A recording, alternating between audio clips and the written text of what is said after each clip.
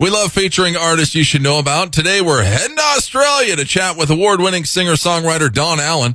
Don's based out of Queensland. His passion is traditional country music. His latest single, Suzanne, was recorded in Nashville, produced locally in Australia with Big Note Productions.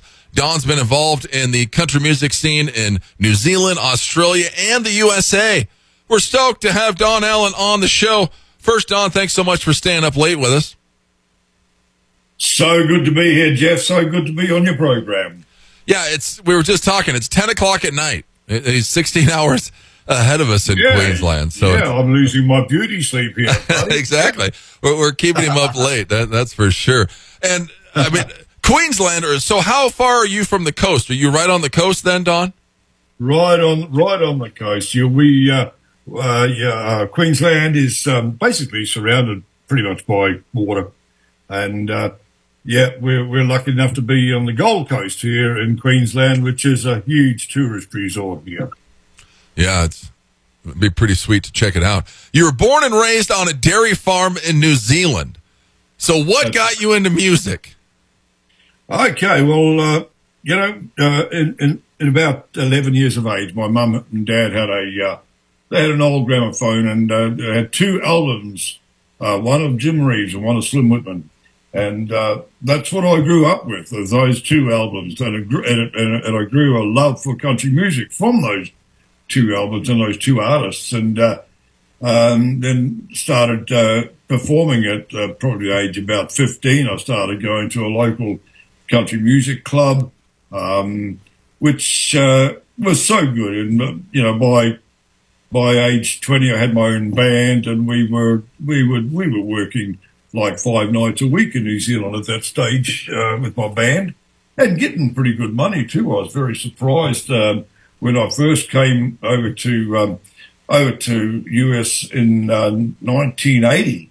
Actually, my first trip to the US, and we were getting like in New Zealand at that time about $100 a piece, as in a band and that sort of thing. And a lot of the boys I talked to over there are only sort of getting $30 a night, and so it was quite a difference of money wise, that sort of thing in those days. Yeah, yeah. But I left the farm in New Zealand, and I left the farm and I went into the city over there and did an apprenticeship with cabinet making, and basically had a business, a kitchen manufacturing business that I only just sold 2 years ago, and so that sort of held me grounded, my business, because at one stage I had 20 people I'd employing, and so it was a really sort of hectic time a lot of times, and so I had to spend a fair bit of time with that, and not so much with music, but I love the music, and I'm now that I've sold the business, I'm back in the music full time. We're writing again now, and we're going to enjoy the next 10 years at least, Well, exactly. Well, and what brought you to the States? Because you lived over here in your 20s. I lived over here. Yeah, I lived over in the States. What brought me to the States was, I guess, my love of country music, because I knew that's where I wanted to be, and that's the sort of country music I loved, as the American style. And I just wanted to go. When I'd walk down, if I heard an American accent when I was walking down the street or something, I would just hang around so I could listen to that accent. I just loved it, So I did. I had this hankering to get over there, and so that's what we did. And I packed up. I had two young children, right? A 2-year-old and a 2-month-old. Knew nobody in America at all at that stage, and just decided we were going. That's what I did. So I ended up in Sacramento, and oh wow, yeah, Sacramento. We did. I did do a couple of things in Sacramento. I met Ron Smeck, who had Easy Living Country television show. He was filming out of Sacramento, and I did a couple of spots on that show years ago. So that was good. And although when I did get over there, my whole idea was I needed to get to Nashville, and I never did because we were so tied with young family and stuff like that. So, and in the end, the immigration department told me that I'd outstayed my time and I meant to get going back. So I had to get back, So I still had that hankering to get there, and I finally did in about 2015, I think, was the next time I got over there, and I started recording. And so I've done 3 albums over there now. Wow, yeah, he's been recording in Nashville the whole time. And it's funny, when you moved back, you were heading to New Zealand, but you stopped in Queensland, and you've been there for 40 years. That's right, and that was funny. My wife at that stage, her mum was living in Melbourne in Australia, and so it was a stopover just to see her on our way back through to New Zealand. Well, that stopover's been about 45 years now. They've never left. Well, you mentioned it. You came back over in 2015 to record music. You've recorded 3 albums. I mean, you were crushing it in 2018. You had all kinds of releases. Was it COVID that stopped you? I mean, what was the gap? Was it business? What was it? Yeah, it was COVID. Actually, COVID did. Yeah, COVID. Yeah, really sort of. It made it really hard, and so because we couldn't at one stage we couldn't travel. Yeah, you guys were really locked down. Yeah, and so I had to watch it, and that sort of thing. And plus, business has held me back a bit too.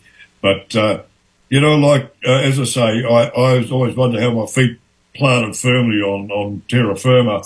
So because the show business world is pretty fickle in a lot of cases, so I had to sort of get around, make sure that everything was right with my business first before I went out there and I mean, I could have gone professional many times, but I sort of did.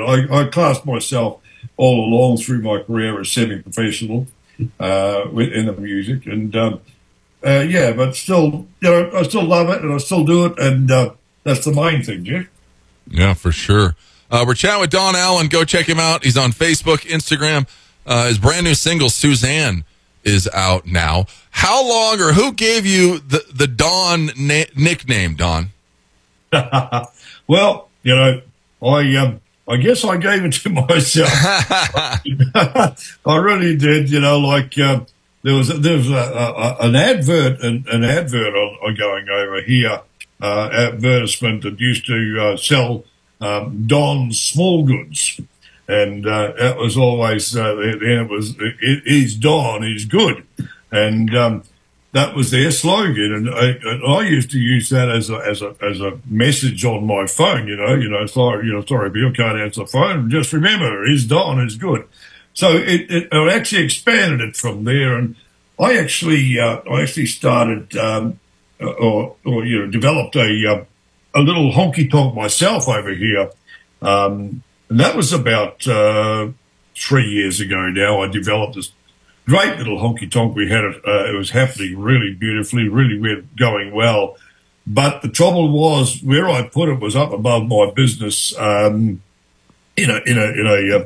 my offices at my business, and unfortunately, it was the wrong zoning as far as our local councils were concerned here, and they wouldn't give me permission to actually have it there. So I had to do it sort of illegally for quite a long time. Couldn't get an actual license for it. So in the end, when I sold the business, I had to basically let that go too and strip all that out. But that was called the Don's Place.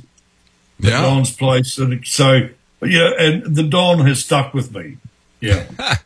So you had to get rid of the Don's Place. Well, that stinks, because that looked like it was cool. You had Dolly on the wall. I mean, it was all decked out. Oh man, it was so good. Yeah, I'm pleased you've seen that all that. Yeah. Yeah. It was great. Yeah. Yeah, I was going to ask you about that, because that looked pretty cool. So zoning restrictions, that stinks. Sorry, say again, Jeff. Sorry. So it was zoning restrictions, or the city wouldn't let you have it, or? Yeah, it was in a manufacturing zoning where you could only doing manufacturing, not showbiz sort of stuff, Yeah. So unfortunately, the council wouldn't give me permission, and also then, of course, I couldn't get a liquor license either. You know, so we were we were selling. Don't tell anybody. We were selling liquor illegally. Sort of, you know. That would have been a good time. Well, your previous single, "Hold Your Head High," this came out last year, but you wrote this song in 1989. Tell us about this song, Don.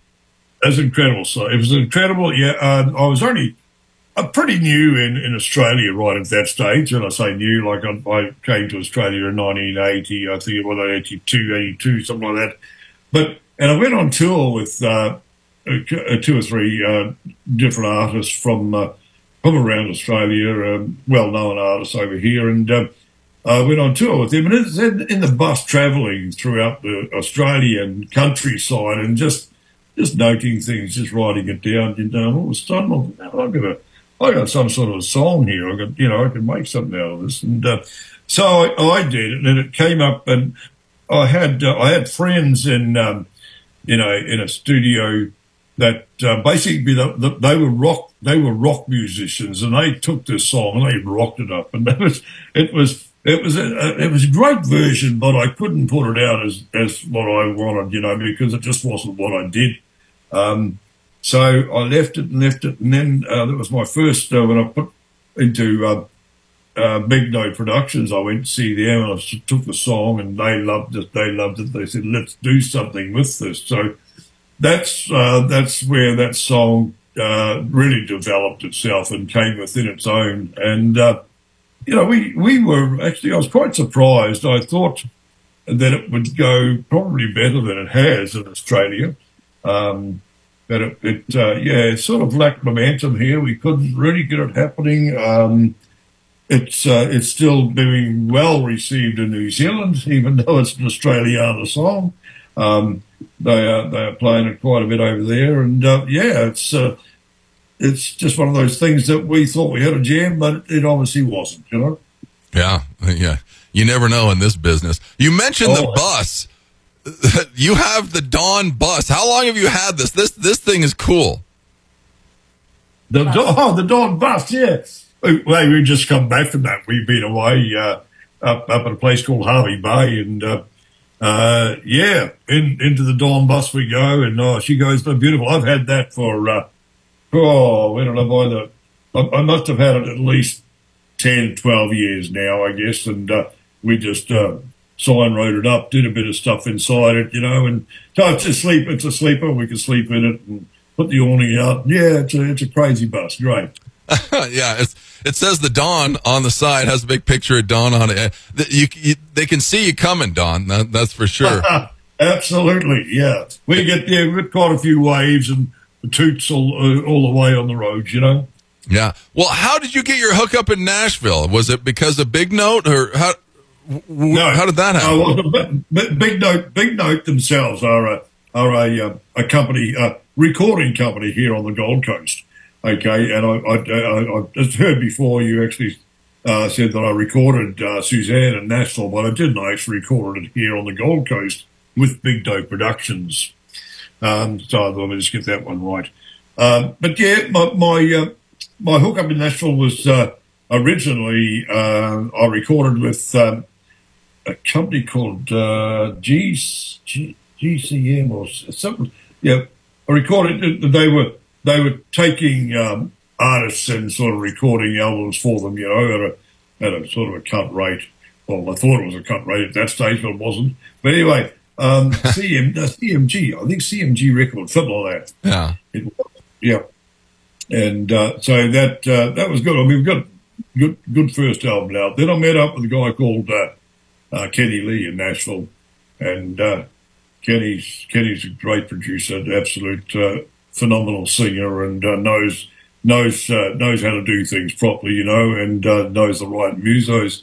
And so I've recorded 2 albums with Kenny now, also over there now. So it's and I love Nashville. We're heading. I'm hoping to head back over next year, probably about October, because I want to put something into the Josie Awards over there again this year. Nice. So that's when we're hoping to get back. over there with a few more recordings. I've still got a lot of stuff that I've recorded that I have not released yet, sort of still in the cans. We're going to put an album out probably into January. We'll put a new album out. I have got 2 more releases before that. Before I do that, the next release is something out of the ordinary for me because I don't do a lot of hymn stuff, but I'm doing a remake of How Great Thou Art, and we are just so wrapped with the way this has come up, this song. And then I've got another song after that was written also by the same guys that wrote Suzanne, actually, and I don't know whether you picked up with Suzanne, but I believe it's sort of got a very maverick orientation to it, and so does this, the final song that I've got to release this year has also got that maverick orientation about it. But I heard it, I love the song because I love the Mavericks, you know. But yeah, it's it's exciting. We try and keep it going, Jeff. Yeah, no. You always got to keep it going. You always got to have, 2 steps ahead of everything in this business. That's for sure. I'm interviewing another artist. She's a Canadian artist, and that's funny because she did How Great Thou Art like a year ago as a cover song. I wonder why that song is so huge right now. Yeah, that's strange, like because I know there's one lady over there that I think she did it with Vern Gossett, I believe, on stage one night. Did it live. Might be the same, maybe the same lady we're talking about. And she did a great version of that also. But we believe with what we have now in a gospel situation. People are going to love this, and you don't even have to be in a gospel situation. It's one of those songs, Jeff, that I think is universal, and they just love it. I love this thing myself, song, and we've just got one hell of a version, and I can't wait to get it out. Yeah, no, I can't wait to hear it. That's for sure. Go check out Don. He's at Don Allen on Facebook. Go to YouTube, check out his stuff. He's got videos on there. His brand new single Suzanne is out now. Well, Suzanne, you heard this song, you got excited. You mentioned it was written by Graham Thompson. How did you find this song, Don? Yep. Okay. Graham Thompson is a pretty good friend of mine. He plays in a band called Buddy Love over here in and around the Gold Coast, and they do a lot of they play for a lot of the old 50s, 60s rock and roll dances and stuff still happening over here, and very popular. They're a great band. So. Actually had Graham in his bed working at my honky tonk one night, and they bought a CD in to let me have a listen to, and I listened to it. They just had demos on the CD, and these 2 songs were on this CD, and I said, "Hey, I'd love to have a look at these ones and record if I could." So they gave me full permission. Yeah, go ahead and do it. So that's where that all come from. Yeah. Sweet. And then, you mentioned the Josie Awards. You've been a 3-time Josie Award nominee. I think they're coming back up, in October or something. So you're going to try and get in it next year. Yeah, I believe so. Yeah, that's next. Well, they are this year. I've missed out on this year. I didn't even enter anything this year. But we will definitely enter for next year, and that's when we will come over there. And, as I said, too, I'd like to get up and around Montana, so we'll call and see you too, Jeff, sometime. Yeah, it's crazy. You said you fly into L.A. and then drive to Nashville. That's seeing some country. Absolutely, yeah. We'll see. I do that on purpose so I can see the country rather than flying. I drop into Nashville and then we get a vehicle and just drive. Just stay in the different states and. Just such a great country to drive through, mate, Yeah, no, it's pretty awesome. But go and check him out. Suzanne, brand new song from Don Allen, and a lot more to come. Well, Don, thanks so much for staying up late with us. Jeff, absolute pleasure. And if you're listening, crowd over there, are hearing what, hearing my stuff and liking my stuff, I'd love them to start ringing the radio station and say, hey, you got Don Allen stuff, Suzanne. It's actually creeping up on the charts over here. We're number 7 on one of the big charts here in Australia. So that may even jump tomorrow. The results for that come out again tomorrow. So it keeps on crawling up that chart. That's what I love to see. So as I say, if any of your listeners on this thing, hello to you all, and please request the Don. Exactly. Request the Don. Here he is, Suzanne by Don Allen. It's KIX 96.5.